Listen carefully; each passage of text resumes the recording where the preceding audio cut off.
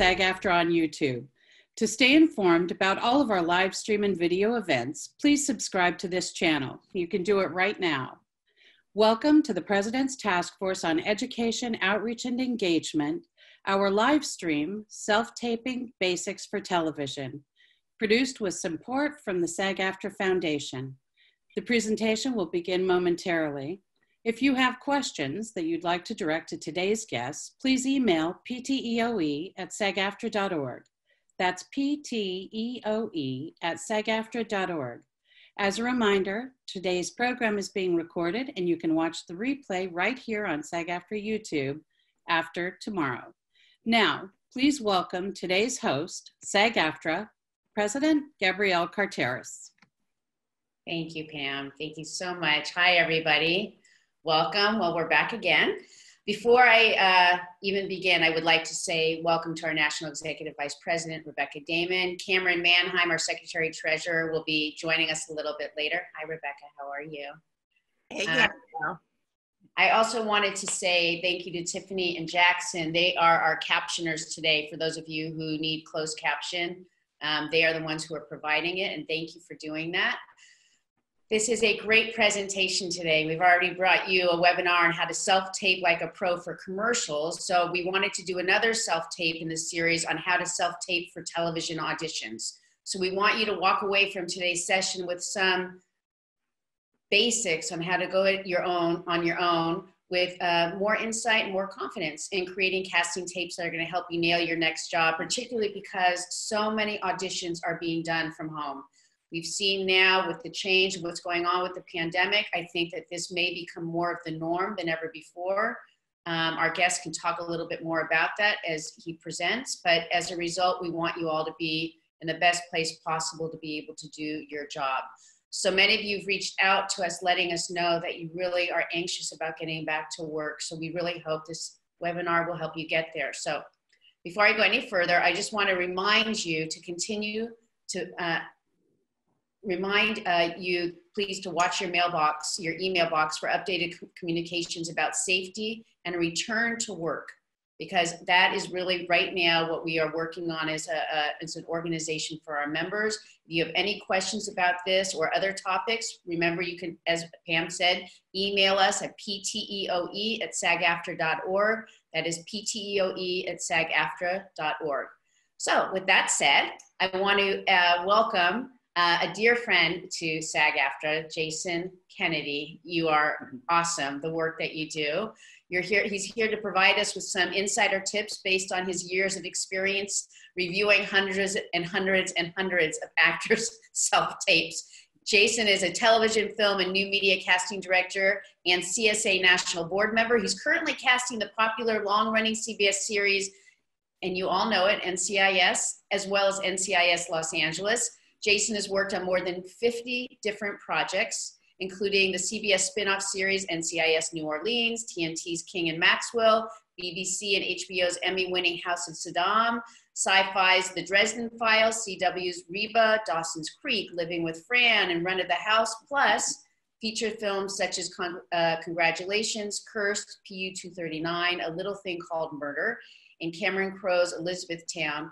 Jason is a member, it's really a prolific career. I said that earlier to you, Jason, and it's true. He's a member of the Television Academy and serves on the National Board of Directors for the Casting Society of America.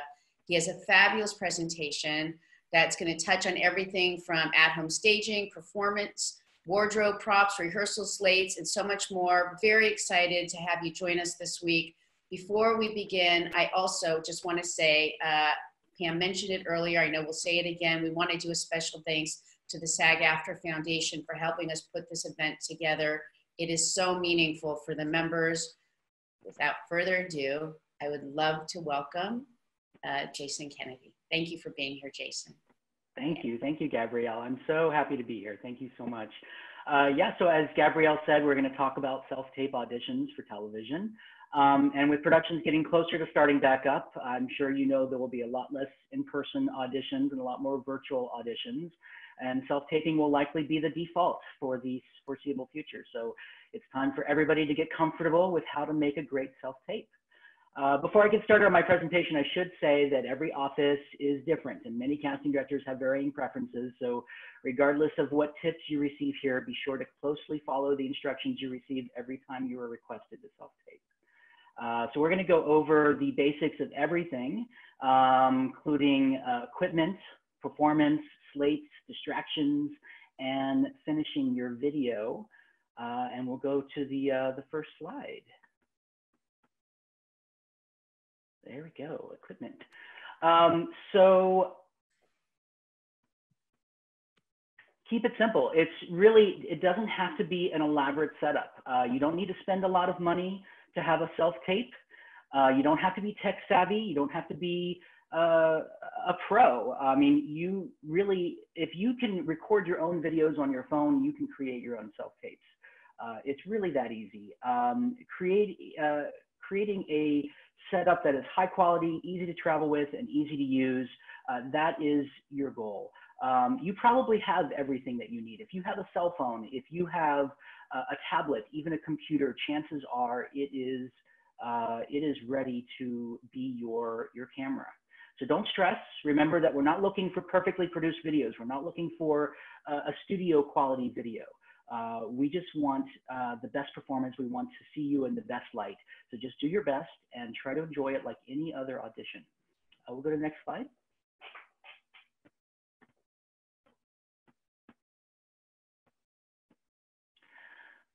So as far as your equipment, the camera, as I said, can be anything that can record. So a cell phone camera, a computer, tablet, any of those things. Almost every device that nowadays already records in high definition. You don't need to worry about 720p or 1080i or any of that stuff. It's automatically going to record in high definition, chances are. So you don't have to worry about that. Let's go to the next slide.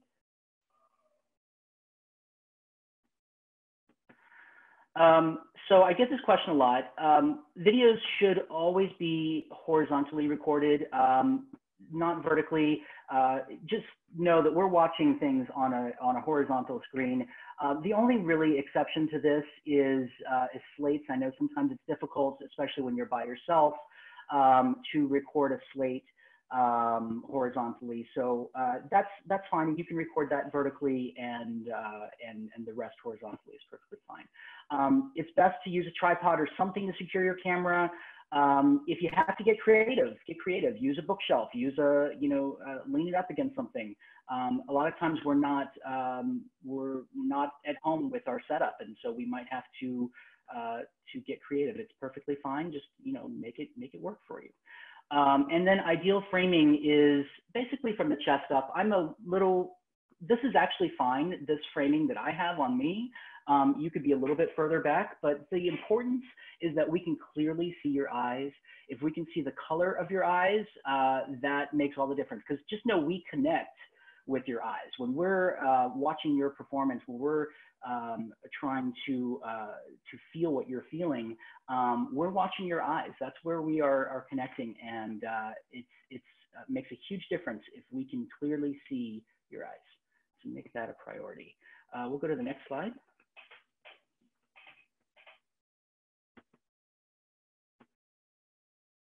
All right, so backdrops and backgrounds. Backdrops are fine. I fear that a lot of actors worry too much about this. I am of the mind that you don't need to spend a lot of money. You don't need to have a professional backdrop. I'm perfectly fine with a wall or sparsely decorated side of the room. Even what I have right now, this is fine. So long as it's not distracting, so long as I don't have so much going on that the viewer is going to be looking behind you as opposed to at you. So just be mindful of that, but don't worry too much about what is behind you, the perfect color, whether it's wrinkled or not. It's really more about what's here, what is in front of the camera, not so much about what's behind you. We'll go to the next slide. All right, lighting. So obviously you want to have really good light on your face. Again, you don't need to spend a lot of money. I love natural indirect sunlight. Right now I'm facing a window, and I think that's perfectly fine. I've got a little glare on my glasses, so I probably, if I was auditioning, I would not have my glasses on, or I'd just be mindful of where that reflection might be. Some of the best self-tapes that I've seen have been with someone's camera, phone, in a hotel room, propped up on a desk, facing a window, and it's been perfectly fine, perfectly acceptable. I'm able to focus on their audition, and I could care less about anything else. However, sometimes we don't have the ability to have natural indirect sunlight. So, you know, you can get a ring light, you can get some kind of light source. You can get creative and use lamps in your own house if you have to, but experiment with what you have. You know, there are plenty of options out there. Again, you don't have to spend a lot of money. I think $20, $30 on a ring light is plenty, you know, just experiment and see what works best for you. If you find that you have a lot of shadows with your background or something, you can always put a light, a lamp or something between you and the wall, and that will kind of eliminate a lot of those shadows, but it's not always necessary. So again, the more you experiment, the more you'll find what works best for you. Also, I just want to point out, when it comes to lighting, if I had a window behind me that was really bright, some light coming in that was really bright, it can take away from the light on my face. So you want to be mindful of that. Any bright light behind you might make you look darker. So you want to try to avoid that as well. All right, can we go to the next slide? Sound. So most devices, I feel like, can record audio pretty clearly without any problems. It's best to have a small room, a quiet room that is gonna give you the best sound. If it's a larger room, you might have some echo. So you want to try to find a smaller room if possible. You know, test out the sound as much as possible. You know, try different areas, different corners of a room. And, you know, if you have a reader that is louder than you, obviously that's not ideal. You want to be the focus of everyone's attention. So be sure that the reader is a little further away from the camera if they're in the room with you, or if you don't have them in the room with you, and we'll talk about this later. There are other ways to mitigate that. Consider a microphone. You know, it's not always necessary, but these are fairly inexpensive. You can get a directional mic that's connected to your device, and it's directed at you, or you can get a wired mic that's, you know, clipped to your lapel. The sound quality on the wired mic might be even better than what's on your device, and it could really make a difference. So experiment, try what works for you. Again, it's not always necessary. I stress this because I fear that actors are worried too much about this high production that they need to, you know, keep putting out for these auditions. And it really, we don't care about that. We really just want a really good performance. We want you to focus on your performance. So all of this technical stuff is not the priority. The priority is that we can see you, that we can hear you, and that you give us a great performance. I'm going to keep saying this over and over. All right, let's move on to the next slide, please. And now we're on to performance. So preparation is half the battle. And I would say this to anyone, whether you're coming into the room or you are self-taping, you should prepare as you would for any audition and do your research. Definitely do your research. Go to the next slide, please.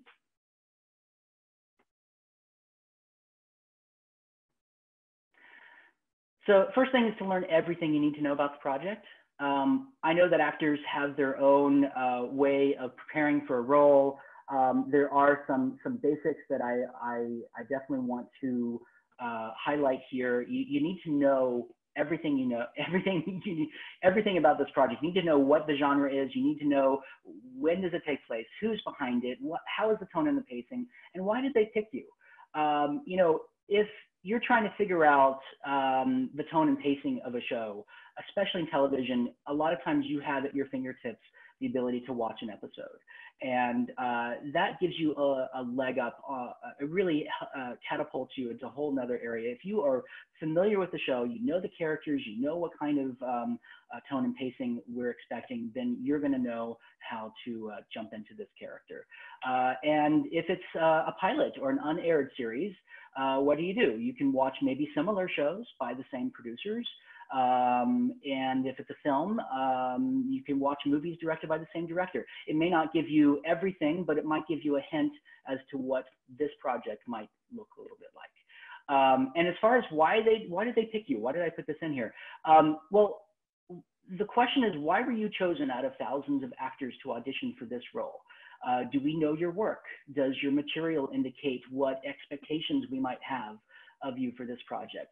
Think about these kinds of things, because we might be specifically calling you in because we know that you do this kind of role really well, or that you have this quirkiness that we really want to bring out of this character. These are qualities that we look for when we're considering people. So think about that, because it might be really important to how you portray this character. Let's go on to the next one, please. Be confident with your sides. So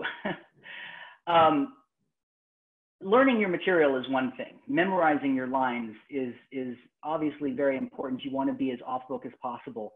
But knowing what you're saying is paramount. You really should understand the words, the places, the events, the people. So look this stuff up. If you're not sure, if you're not familiar with something, look it up. Have a complete understanding about it, so that when you speak about it, you speak with confidence that this character would have speaking about it. Learn how to pronounce unfamiliar words and names, even character names in the show. You know, we try to give you the benefit of the doubt. We understand that actors have a lot on their plate, and there's only so much everyone can do.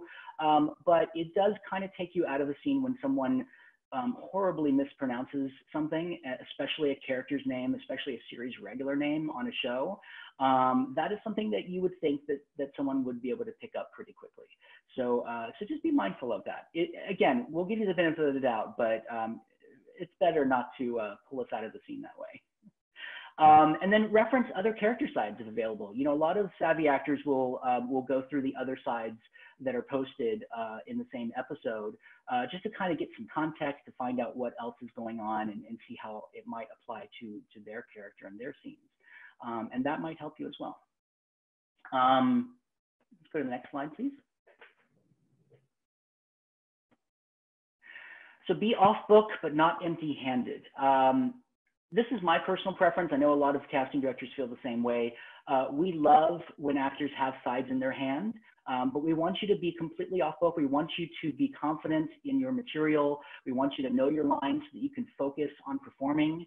And you know, we really would rather you glance down every now and then to pick up a line and keep the scene flowing than have to struggle to try to remember that next word. So it's always important to have those sides, but also holding the sides reminds us, the viewer, that this is an audition. It's not the final product. So I think it's a really important part of the process to have your sides in your hand. Let's go to the next slide.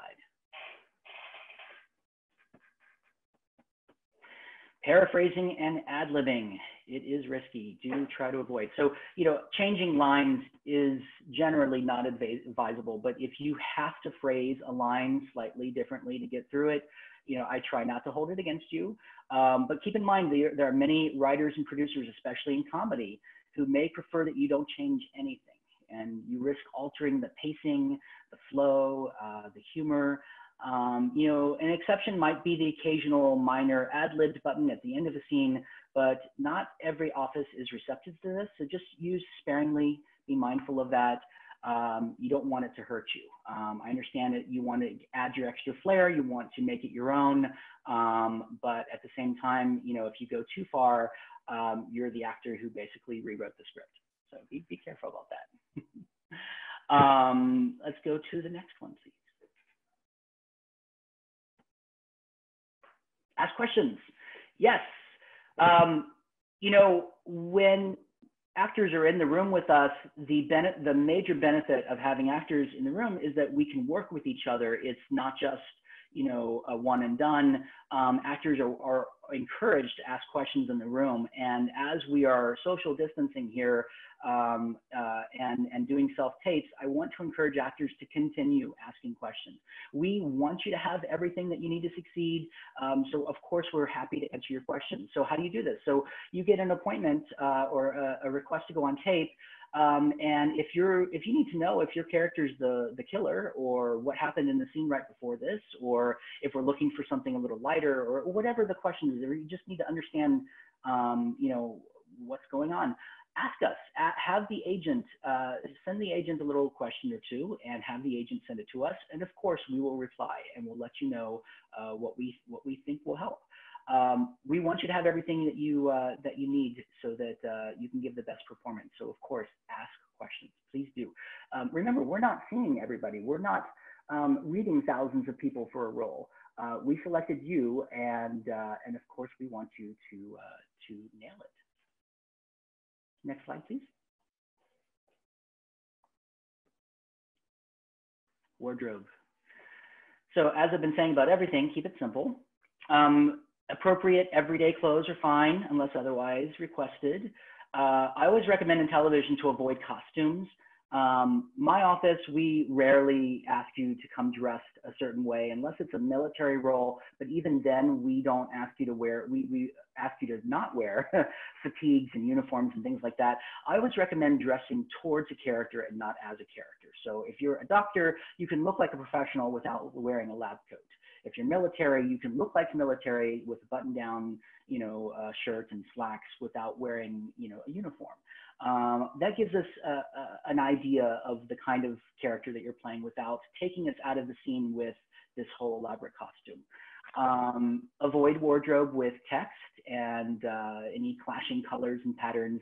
And those kinds of things, hopefully you'll catch when you're practicing your self-tape. You'll see if it kind of looks too loud and too distracting.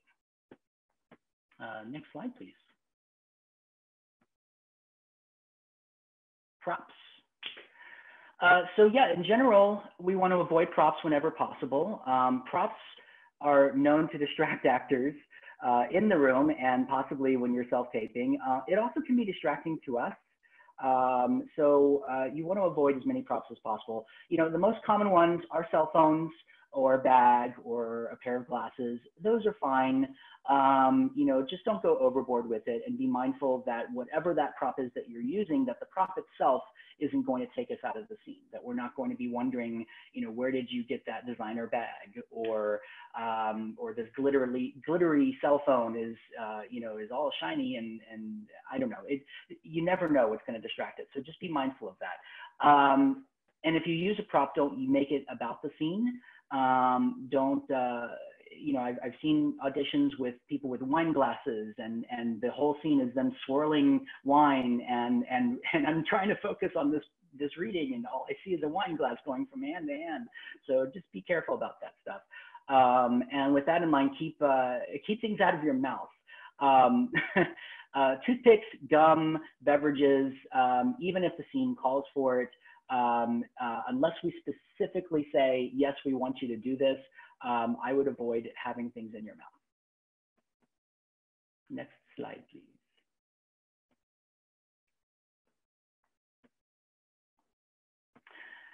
Use a live reader whenever possible. So I know this is going to be more difficult going forward, but if you have someone in your home who can be your reader, then it is recommended. But if you can't, then try to do it via phone or video chat. I always recommend having a live reader. Reading with yourself, pre-recorded is like a backup option, a worst case scenario. Another worst case scenario is not having a reader at all and just reading your lines and maybe having beats in between. And while those are okay if you have no other option, it's highly recommended to have a reader because you want someone to connect with, you want someone to bounce off of, and it really does bring the scene to life. So it is really important to have a live reader whenever you can. Next slide, please. Slating. So I imagine most offices will give you very specific slate instructions. There are casting directors and producers that may require certain things from a slate. So be very careful with what they're asking you to do. Make sure you follow it very closely. However, if you are not getting instructions on a slate, I still recommend doing one, and we're not going to, if we didn't want you to do one, we're not going to count it against you for doing one anyway. These are pretty generally acceptable instructions. So keep your slate to a brief 10 to 15 seconds. You want to provide a full body shot. We don't need to see your profiles. A glimpse of your personality is nice. You don't need to tell us a story, but you can, even if it's a word or two, or a shout out or a thank you for the opportunity kind of thing. That will give us a glimpse. That's just what we need. And then tell us your name, your height, what city you're based in, and the role you're reading for. Those are the major important details that we need in your slate. Next slide, please. Minimizing distractions. So I've spoken about this a few times already, and this is something I talk about a lot. We want to focus on your performance and you, but we're, as human beings, we're naturally easily distracted by all kinds of things, and you can't control it all. I mean, my mind wanders all the time, even when I'm watching something that I'm really majorly focused on. I'm constantly thinking about other things. So what can you do to kind of minimize those distractions? Well, let's go to the next slide. So think about what might take us out of the scene. Think about unexpected sounds. Obviously, you want to have a quiet room, but if there's other people living in the house, you need them to be quiet. If there's a garbage truck going by, just be mindful of those things because they can take us out. I've seen auditions with a fire truck going by, and I wonder, it's really distracting when a fire truck is going by during an audition, and I'm wondering, as I'm watching this performance, why didn't they just redo it after the fire truck went by? So maybe that they didn't realize it, maybe they didn't think about it, I don't know.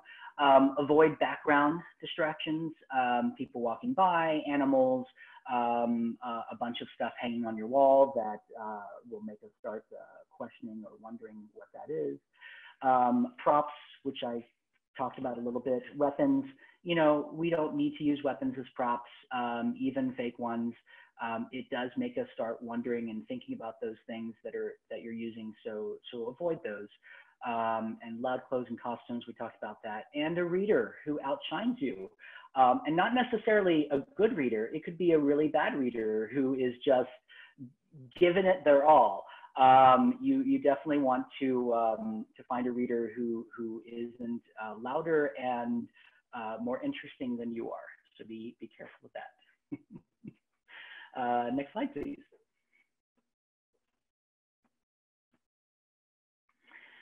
So finishing and submitting your video.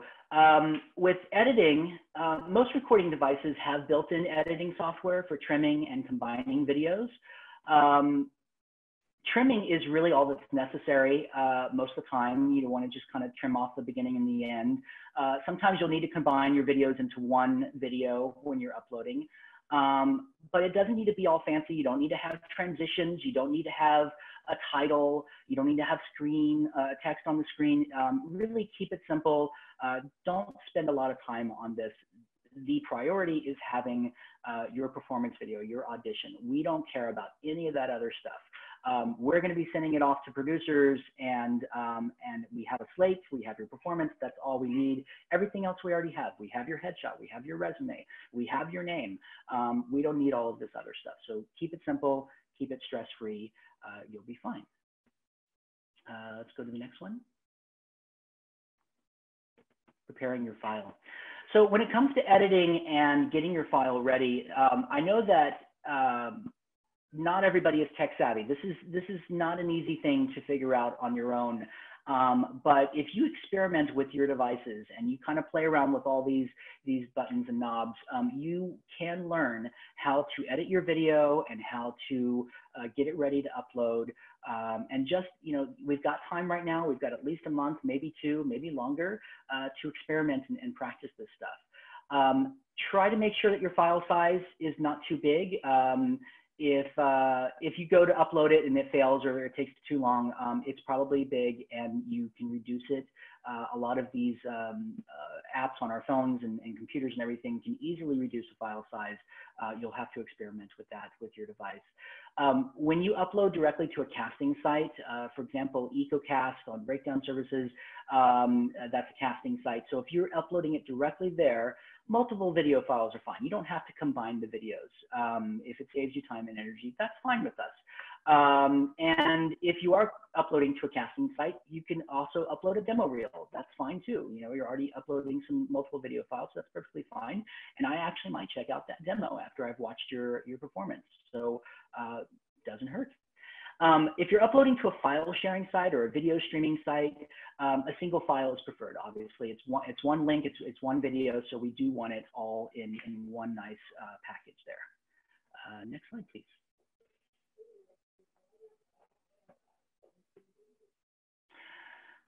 So uploading.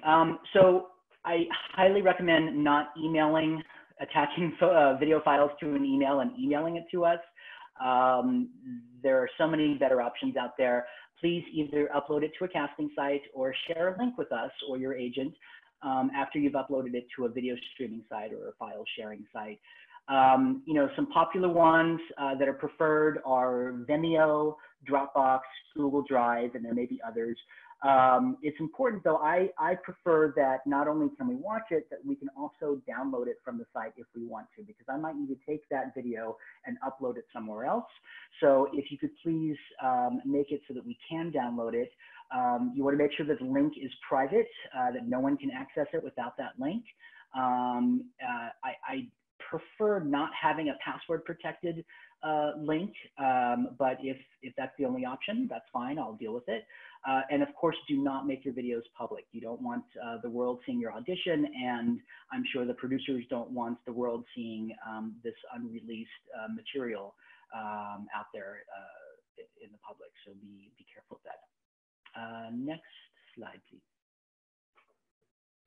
And update your agent and manager. Let them know what's going on with your video. Obviously, if you're sending the video to them, you've already updated them. But if you are sending it directly to the casting site or the casting director, you want to keep them in the loop and so that they can follow up and make sure that everything was received okay. And next slide.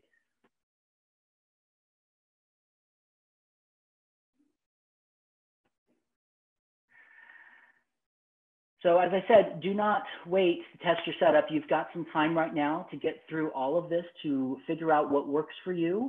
You know, if you need someone to come and help you, if you have a friend or a family member who's a little more tech savvy, you know, now would be the time to call on them, to get them up on Zoom, to call them, or if you're able to visit with them and still practice social distancing, now is the time to get your setup ready.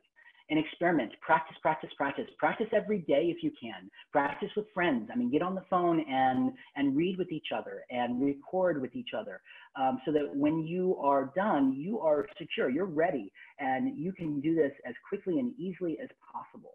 And once you've got this all figured out, you're going to be able to focus on your performance and giving the best audition. Next slide.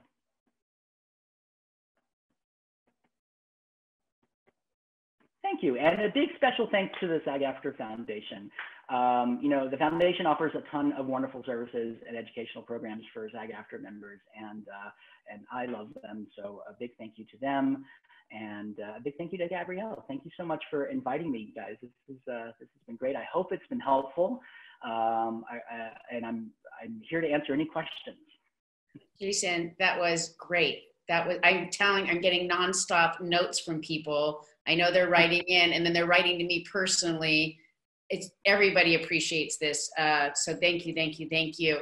I want to say one of the things that I really noticed, and this is so great, you kept mentioning that you want us to focus on our performance, because so many members are feeling this idea, the pressure of doing it so perfectly that they feel like the quality of that one-on-one, just face-to-face with the, you know, casting person and being able just to do the work is being compromised. So Thank you for reminding everybody that the performance is always going to be the key, the eyes and just the simplicity. I really, really got that and appreciate it. Absolutely. So, we have lots of questions. I'm just going to start with 2 right now, and then I'm going to go to Rebecca, I think has one in Cameron. Cameron's with us now. Thank you, Cameron, for being here. So what I have here, say again. Muted, Cameron. Say again. Cameron's muted.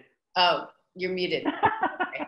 There we go. I learned so much. Thank you so much. I know, right? Oh, It's just, I have to tell you that it's exciting for me. I'm like, oh yes, I should be I just did an audition, just doing this at home. It is getting better, but the idea of rehearsing every day, it's a great action. Everybody, you know, it gives us something to really focus on so we can be the best we can be.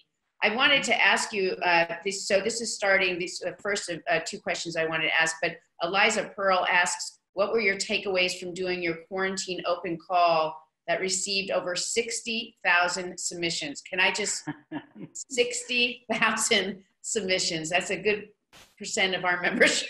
But anyway, so what were your takeaways from that? You know, we're still getting through those submissions, to be honest with you. It's a lot. But the takeaways, I guess, were the amount of talent that's out there that's not yet discovered. It's really exciting. There's a lot of unrepresented talent out there, and every now and then I'm putting out these shout outs to try and help these people that really kind of have been really exciting to see. The other thing is, you know, we put out very specific instructions about how to do these self-tapes, and I would say 99% of everybody who submitted were following the instructions really closely, and we're really paying attention to the details, and that's really important because the few that did not, you know, you sit there and you watch it like, oh, did you not get it? Did you not understand? And it really does count against you when you are not following instructions. And that was kind of an exercise. Part of that was, it was purposefully done to make sure that actors understand how important it is to follow these instructions, because we put these out there for a particular reason. It is to help you shine in the best light. It's an amazing, it's been an amazing open call. I did not expect it to be such a huge, turn into this huge thing, but it has been pretty incredible and just wonderful to see all of these fresh faces, but also a lot of faces, recognizable faces that doing very different things. So that's one of the more exciting things about it as well. Yeah. Well, thank you. That's very heartfelt for people also who say they just feel like they've never had the opportunity. If you talk about the silver lining, maybe this moment, because of all the self-tapes that people can send in, like you just did, they're being seen for the first time, is meaningful. Yeah. So thank you for that. Yeah. Maggie Dewan-Smith asks, when submitting an audition, is it acceptable to submit 2 versions or interpretations? Is that confusing? No, I'm perfectly fine with it. You want your first take to be the one that you think is the one we want to see. I'm perfectly fine with the second take. I mean, listen, with self-tapes, we don't have the benefit of having you in the room and doing it again and redirecting you. And I don't think it's going to hurt you to have that second take. I'm perfectly fine with it. Yeah. I have a question about that. What if you get a tape and you're thinking that's great, that's not where we were going at all. Does it ever incentivize you to say, I'm going to call that person again and ask them to redo it? Yes, and I've been thinking about that a lot lately because, we're in a position now, I think, where we're going to have a little bit more time to do that. We're going to try to accelerate on our shows. We're going to try to accelerate our casting a little bit and start getting those calls out there. And if I see something that is not quite what we're looking for, or I want to give them a note, I know that I can send that request to them, and maybe within hours I can get that new tape back. So yeah, absolutely. I'm ready for that. I'm really kind of looking forward to being able to give notes and get some adjustments back. That's great. Thank you.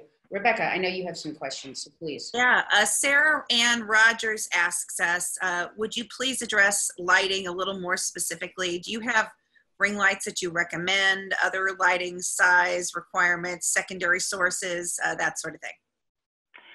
I mean, great question. I don't have any specific lights to recommend. Like I said, I really believe in keeping it very simple. You know, if you have natural light, that is one of my favorite things. I think people look great in natural light, but experiment with what you have. You don't need to spend a lot of money. There you go. Open up that window. So yeah, it really doesn't need to be a source of any stress. You know, if you go to Amazon or wherever and buy a $20 ring light and see if it works for you, and it does, great. It doesn't need to be a fancy brand or anything that's going to cost a lot of money. Great. We don't, I mean, I keep saying this, but we don't want you to be producers.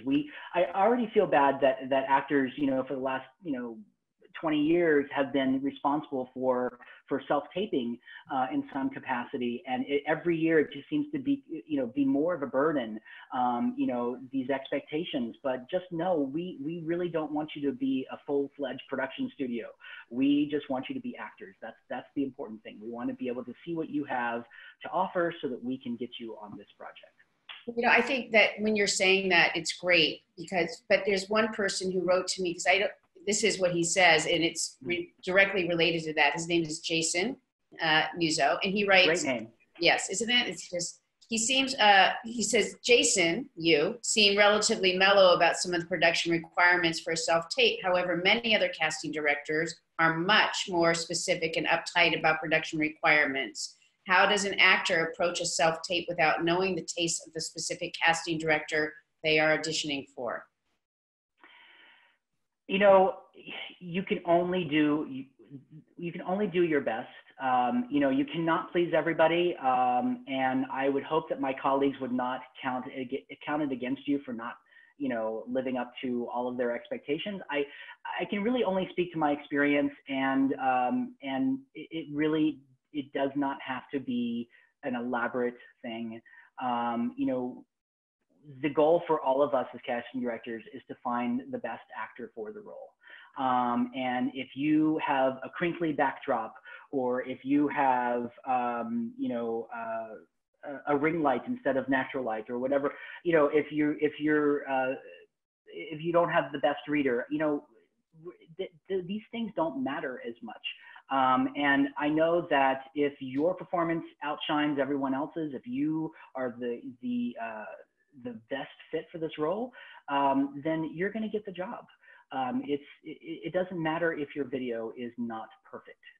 It doesn't need to be perfect. And I hate the idea that other casting directors are putting that pressure on actors. But I just firmly believe that it's going to be all about your performance. We're only going to audition for you, Jason. Cameron, go on. I'm really glad to hear that, because you know, we aren't professional filmographers, so we really want to bring what we do best, which is acting. But because sometimes we have choices between things that we can and cannot do to make our self-tapes better, we have a couple questions from our members. Stokes Michael McGivney says, and I'm going to roll these two questions into one. Are backdrop shadows a big deal? Because we all have trouble eliminating them. And then Dan Saki states, you know, we've been told that a wrinkled sheet as a background is not good, but if we don't have an expensive backdrop, is a wrinkled sheet better than perhaps a more busy backdrop like a bookshelf? So what would be less distracting for you so you could focus on our work? First of all, they should iron the sheet. That was just me. I'm not the casting person. Iron it. You've said wrinkled like 10 times. Anyway, go on. You know, I feel like I could watch both of those performances with the bookshelf or the sheet and be able to look past it. You know, maybe for the first few moments, I might focus on that background, but eventually I'll focus on the performance. But that being said, you know, I personally don't prefer a sheet. You know, I'd rather just have your room, your wall. You know, we're getting so much more used to seeing people like this. you know, in Zoom meetings where we're seeing people in their homes. And so I feel like this is going to become more of the norm. And I think self-tapes in this kind of environment is going to be perfectly acceptable. So I really don't think it's necessary to even have any kind of backdrop. I think a bookshelf is fine. I think some pictures on the wall is fine. You know, just you know, keep it simple. Thank you. Kristen Charney asks, she says, I'd love to know if Jason has any comment or advice when an actor is asked to audition via Skype or Zoom. Is there a different variable that, because there's different variables to that regarding, rather than the self-taping.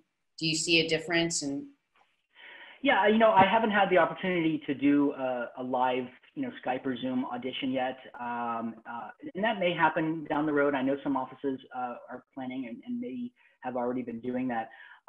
Yeah, it'll be a different experience. I think it's going to be a little bit more like being in the room. You'll have a little more give and take. You'll have the opportunity to ask questions.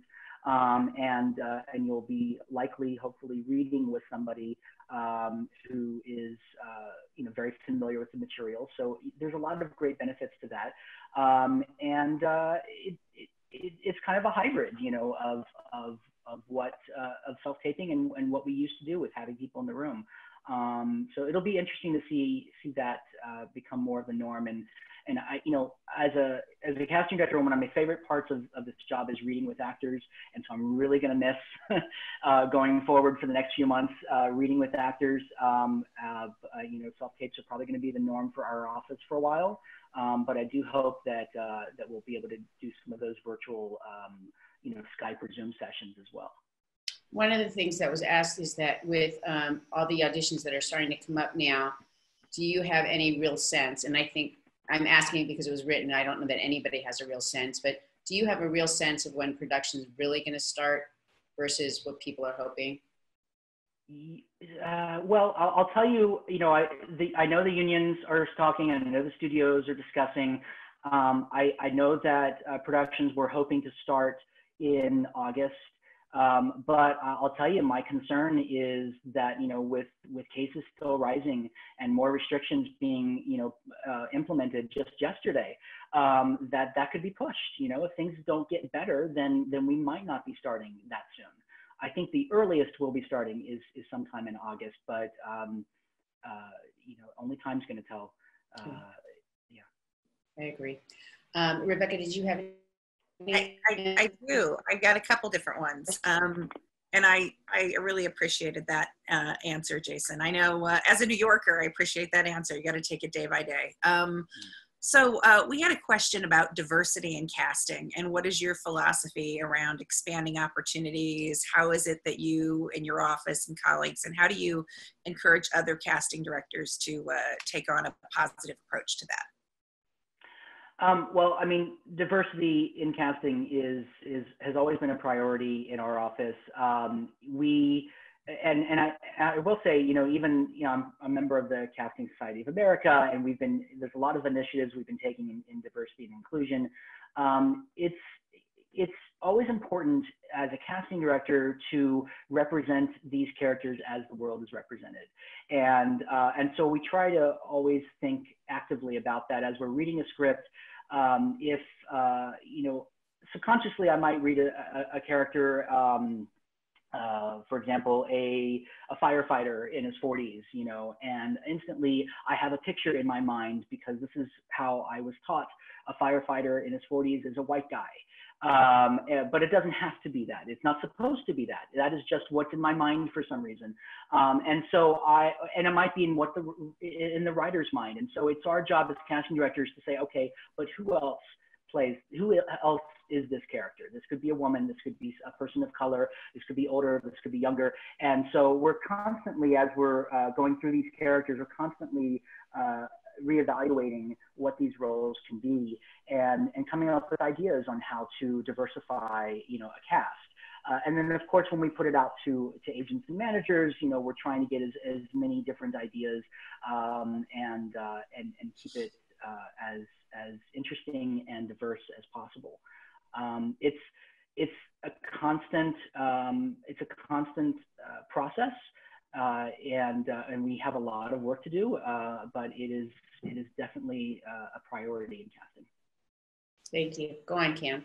I just was happy to hear you say diversity and inclusion, because a lot of time people with disabilities are left out of Yes. the diversity Absolutely. pool of people. And I know that I fight hard to include people with disabilities everywhere, not in just roles that are written for them, but in any kind of role.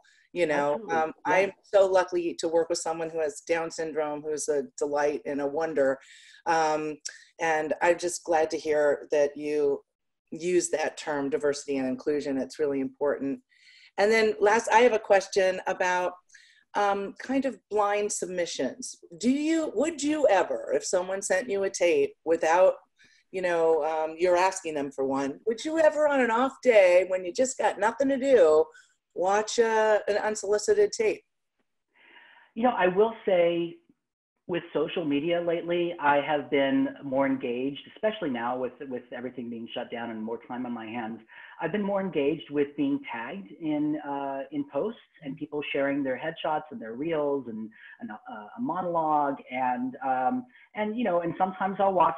You know, there's a lot that comes through, but yeah, sure, why not? You know, I'm always very curious. I'm a naturally curious person. I'm always wondering who is that actor. You know, who, you know. I want to know everybody. So it absolutely. I would suspect there's a fine line between someone who sends you something every day and then someone who sends you something once in a while that they're really proud of. Well, no nudgy, right? We don't want nudgy.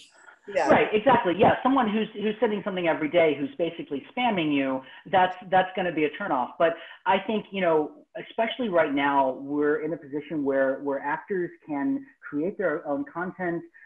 They can you know, they can be proud of the things that they're creating, promoting new work that's coming out. And I think, you know, a monthly or every once in a while kind of shout out about something that they're doing will get our attention. Absolutely. And I think it's a great way to promote yourself and to kind of get yourself in front of us.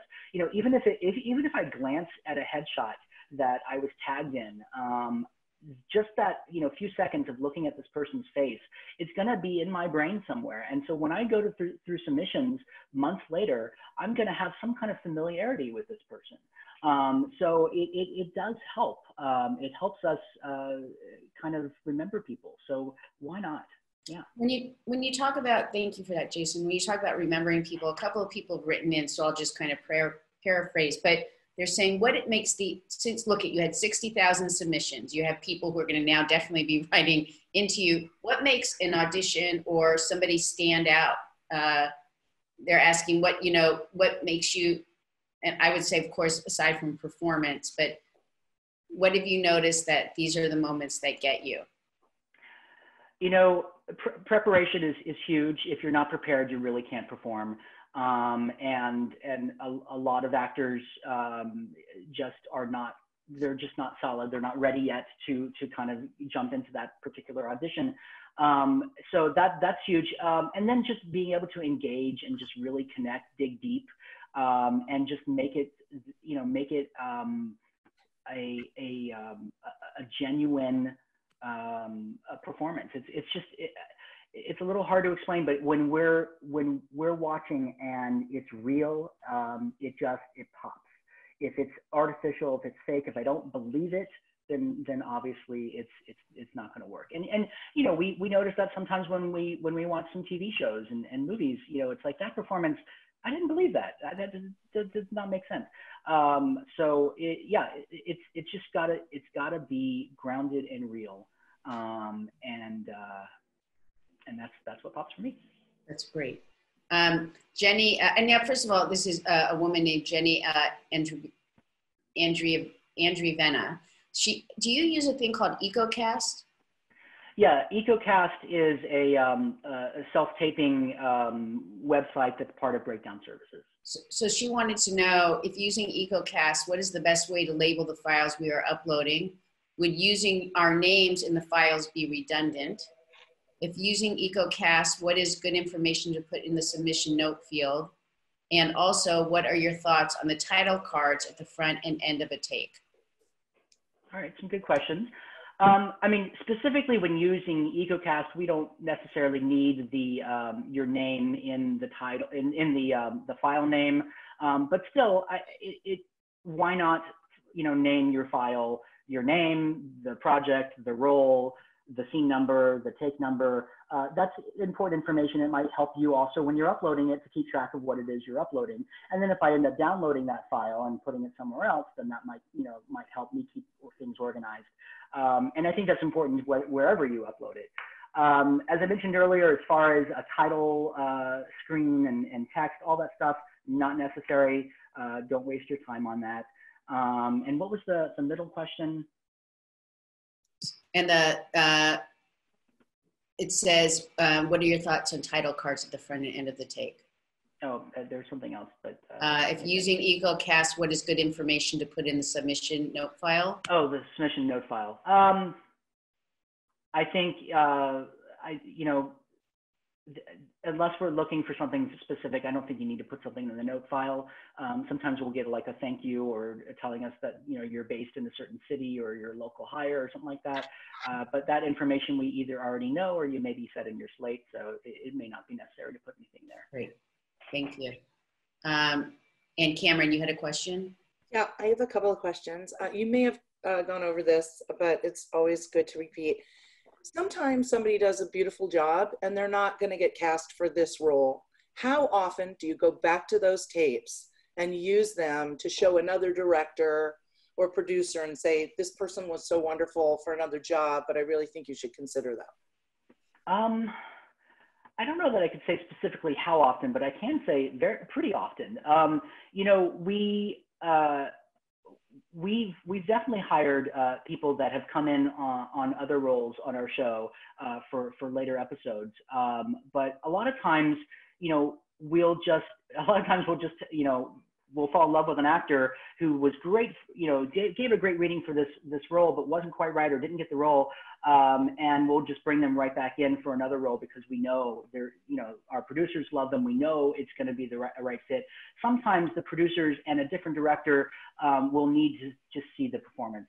We'll need to see the audition, even if they gave a great performance a few months ago for a different role. So, but it has happened. I mean, it is something that we're always looking for the best actors, and so we fall in love with actors just like anyone else. We become fans just like anyone else, and we're always pushing and advocating for the people that we believe in. Thank you, Jason. Rebecca, you have a question? Yeah, Omar has a question about this, and Omar's question has to do with a little bit of sometimes his agent and manager have different views about, is it okay to ask for casting, having an update after an audition? So for example, he says he submits a self-tape for a leading role and a week or so has passed. Is it okay for his agent or manager to ask? And so you're going to help us settle their difference of opinion on whether it's okay to ask for updates.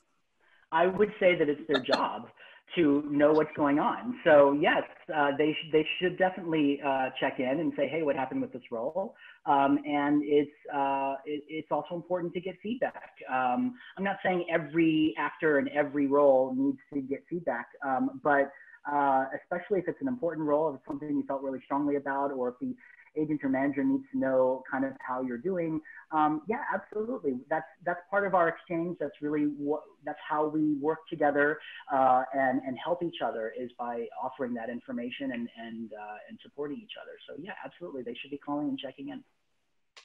Thank you. I have two questions. One's a short one and one's, anyway, I won't comment on it. The one that is, what is the right eye line they were asking about when you're talking about the self-tape? Where do you like the eyes to hit? I think unless you're specifically directed otherwise, you should be slightly off camera, just like you would be in the room with the reader. If you can make eye contact with the reader, then perfect. Great. So this is, simplicity is great advice, as is the suggestion to make sure that you are doing the read the casting director asked for. It makes me wonder though, what if you get an amazing Shakespearean soliloquy? It's not what you wanted, but it's impressive. What do you do? So what? So what they're asking is, what if they have an audition and they have something they want to share with you that's different than the audition? It's completely different from the audition. Right. Unless it's okay. So I will say this. if we're looking for the audition, we're looking for the audition, okay? I don't necessarily want to see something else. However, if let's say I'm looking at demo reels, I'm considering who I'm going to have audition, and let's say you don't have a demo reel, I will look at other material on you, even if it's an audition for something else, even if it's a monologue. I'm happy to look at other stuff. I want to get a sense of who you are and what you have to offer. But if it's specifically I'm looking for your audition and you also send me something else, I probably won't watch it. Very good. I don't have the time. I understand. 60,000 just for the open call that you did. I also, somebody wrote to me because you were talking about this, and I think it's great, as you're saying, you know, practice every day. And she says, where's the best place online to get sides to practice with? Do you have recommendations? I don't. I mean, I'm not an actor, so I don't really know where actors go and get these things. But I imagine there are places out there. There may even be, yeah, I really couldn't even speculate. Right. But I just, you know, talk with your actor friends. I'm pretty sure your friends or friends of their friends have their hands on some sides. Yes. Yeah. Thank you. Cameron, you have a question? Yeah, I have 2 questions. Do you have or any of the bits of beautiful pieces of wisdom you've given us, are there anything that applies specifically to child actors that we should know? And then secondly, is there any training that you highly recommend? Are there any teachers or schools that you think really produce, you know, the kind of actors you're always looking for? You know, just looking for classes, instructors. Yeah, I appreciate that question. I don't like to recommend specific teachers or classes. There's many wonderful ones out there, and even someone that I might recommend may not be the right fit for an actor. So I think it's important to try out a class, see if they're working for you. I think classes are going to be very different now, maybe virtual for a little while. So, but yeah, I think it's just a matter of seeing, you know, who's going to work with you the best, and ask your actor friends, ask, you know, if people who've had these personal experiences, you know, because I'm not being trained by these teachers, I don't have that experience. I'm not sure exactly what they have to offer. Yes, I see a lot of actors come out of certain schools and classes and with teachers and coaches who are amazing, but I don't know necessarily if it's because of that teacher. So, but getting to the other question about younger actors, I think one tip that I will offer is, you know, child actors have a tendency to be over-rehearsed, and it is something that, you know, sometimes it's better just to have their first or second instincts. So just be mindful of that. You don't want them to be, you know, so perfect, so completely word for word. I mean, sometimes I'll have young actors come in, and everything that they say from the moment they walk in to the moment they shake their hands and leave is rehearsed, and it doesn't give them the freedom to perform and be themselves and relax, and it's important to let them, you know, be themselves. They're kids. That's fantastic advice, Jason. Thank you. I want to ask this question. Matt Nolan says, you know, a role with 3 to 4 scenes, like for NCIS franchise, the camera never stops rolling in front of producers when we're in person. Can we self-tape and keep moving through each scene with just a beat for breaks? And how important is the slate at the beginning or end for casting, director, producer, seeing that our name and role is already on file? Great questions, Matt. Hey.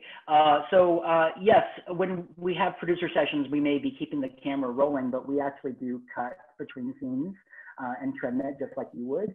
But you're welcome to, if you want to do your self-tape is one long, you know, take and you just, you know, have beats in between, that's perfectly fine, and it's up to you.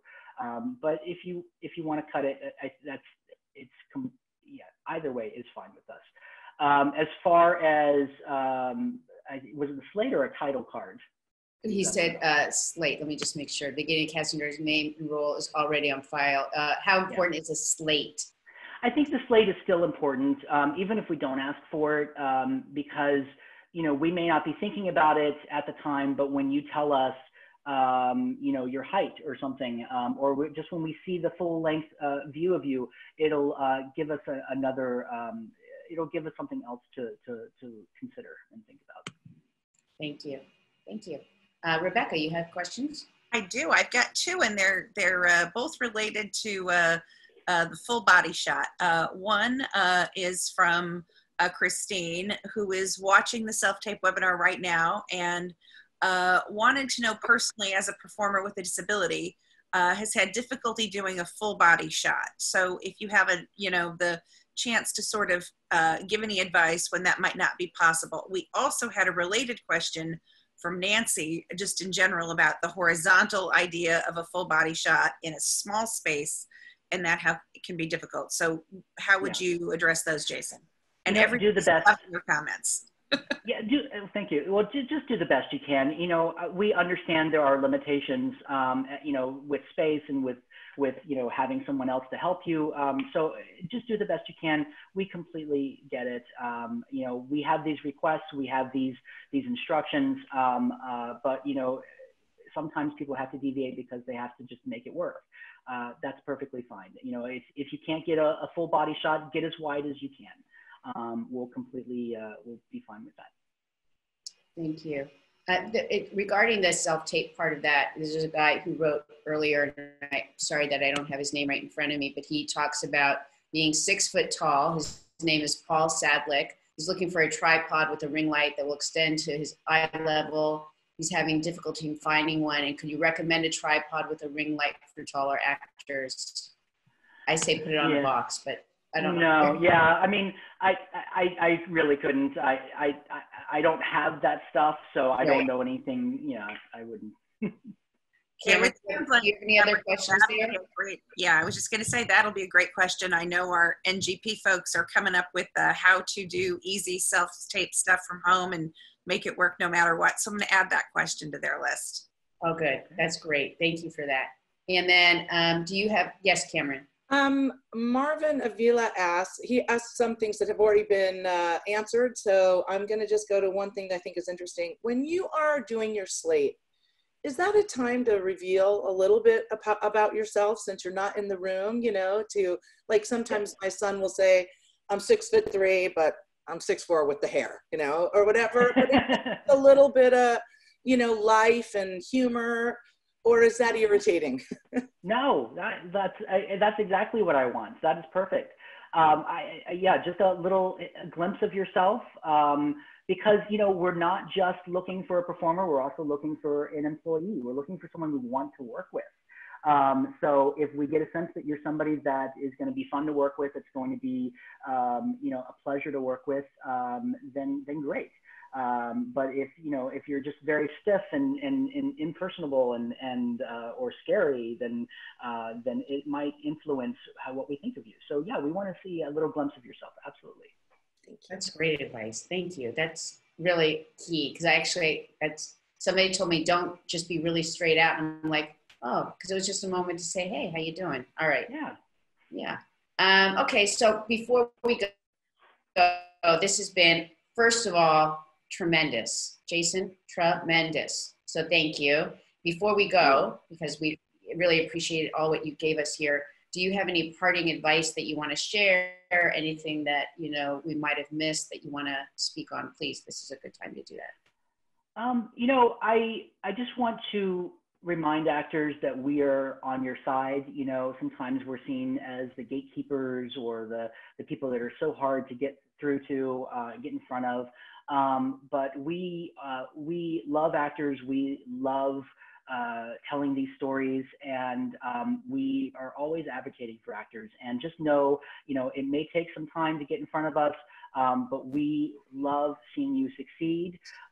We want to see you succeed. We're there for you. If you ever get an opportunity to audition for any casting director, that right there, that is confidence that we have in you that you can do this.